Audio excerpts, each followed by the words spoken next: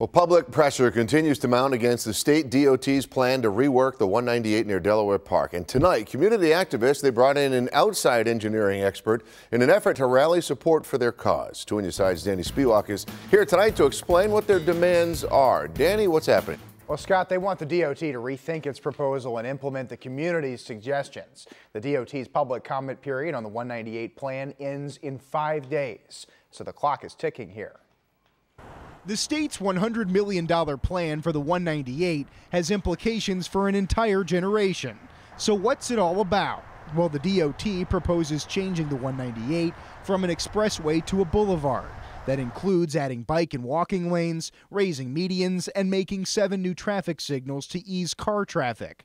But groups like the Buffalo Olmsted Parks Conservancy that want to save Delaware Park say the plan is not adequate. The issues with this project in particular is that it's looking at such a narrow scope of the roadway, and it's not dealing with the true scale of the problems. These groups, along with many neighbors, want to see a DOT plan that's more friendly to bikers and walkers, like, for example, eliminating vehicle traffic from that stone bridge over Delaware Avenue. In short, they want to see a plan that better connects the park. I believe in walkability. I believe in bringing continuity back into our neighborhoods and preventing any further destruction of our neighborhood. But the public only has 5 days left to submit comments about the DOT's final environmental impact statement. After that, DOT could move forward with its plans with the Federal Highway Administration. So on Wednesday, the Buffalo Olmsted Parks Conservancy hosted a national expert at Buff State to talk about his experience in dealing with roads like the 198. With nearly 100 people in the audience, the idea was that the event could motivate the public to continue putting pressure on the DOT this week. Do you feel at this point that you're being heard by the DOT?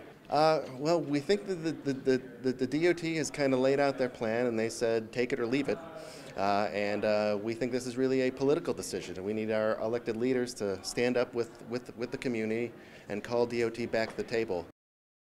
Assemblyman Sean Ryan spoke at Buffalo State tonight and called for the DOT to basically go back to the drawing board with what he called a total reset. But the DOT has remained adamant that it is listening to public input, and they believe they've carefully crafted a plan that works for bikers, walkers, and drivers. Danny Spiewak, Channel 2 News. You got it, Danny. Thank you.